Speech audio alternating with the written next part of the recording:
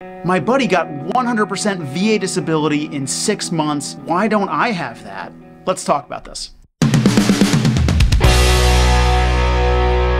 On a routine basis, every couple of weeks, if not more often, I get a client or veteran calling me saying, Andy, my buddy got 100% VA disability inside of 6 months. Why did the VA only give me 20%? Why did the VA do this? Why did the VA do that? It's a very frustrating question to get.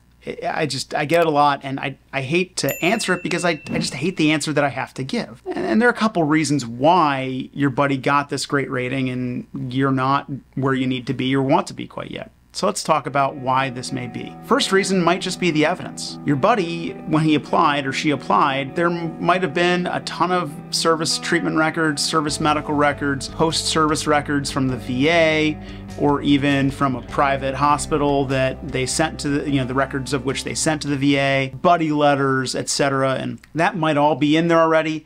And everything was crystal clear. The C&P examiner saw it for what it was. Even they couldn't screw it up.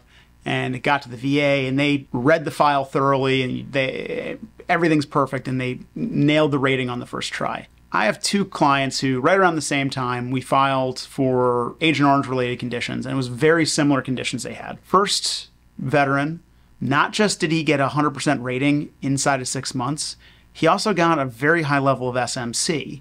And the VA just got it right the first time through. The examiners got it right, everyone got it right. The veteran's getting this disability payment. It's exactly what needed to happen. Spot on. I didn't have to do anything after the fact at all, and it was a new claim, so as a accredited attorney, I couldn't even charge for it. I was doing it a little bit of my pro bono practice, which I don't do that often. But I was helping out this Vietnam veteran who was in dire straits, and they got there, and it was great. 6 months. Made me look awesome, but I didn't really do all that much. We just lined up the evidence and the VA got it. The next case though, we did the exact same thing, and some C&P examiner just checked the wrong block. Now we've been spinning our wheels for months trying to get this sorted out because the VA employees are refusing to go and look at the actual records and realize the block check is incorrect, realize it was a deficient exam, and just correct the issue.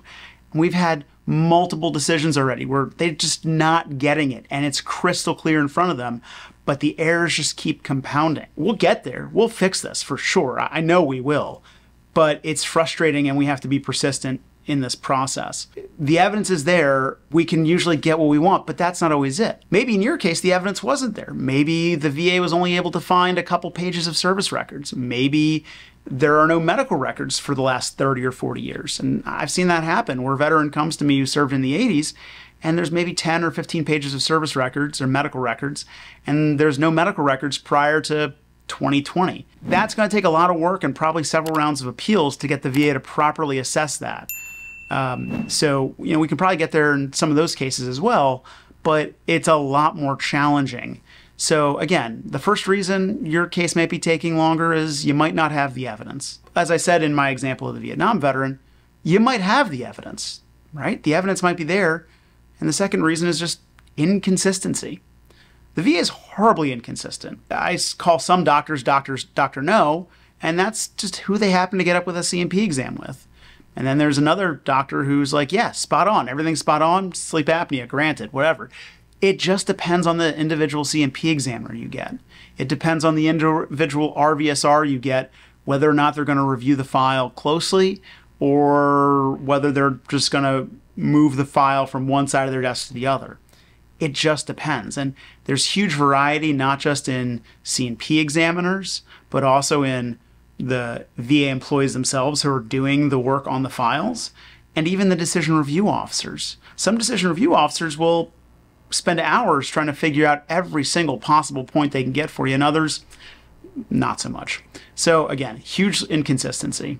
And that's a really disappointing answer to have to give to veterans, saying, listen, I know your buddy got 100%, I know you've got all the evidence, the VA just isn't considering it right because they just can't figure out how to assess it because the employees who are handling this can't figure out how to read. The next reason is we don't know. We just don't know. And I say this because there are some cases that just languish in what's called the national work queue for months. No one knows why they languish there.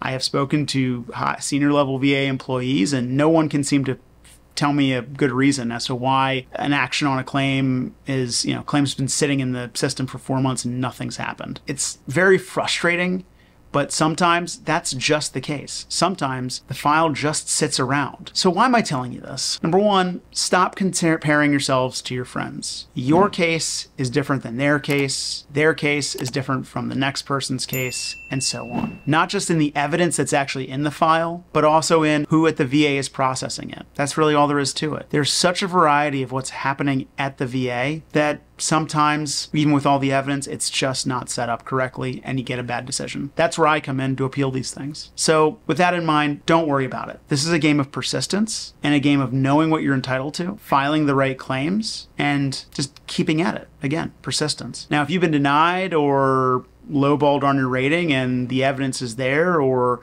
maybe you didn't know what evidence you needed to submit and you've received a rating decision relatively recently, give us a call. We can actually take a look at it if the rating decision is relatively recent, because keep in mind, you only have 1 year to appeal an adverse decision with either a supplemental claim, higher level review, or appeal to the Board of Veterans Appeals in order to maintain that effective date. Bottom line, stop comparing yourselves to others. You're not in the same boat as others, might be similar. If you don't like what the VA is giving you, you think you're entitled to more, keep at it. Go to a qualified VSO, qualified veterans, accredited attorney, accredited agent, see what we can do for you.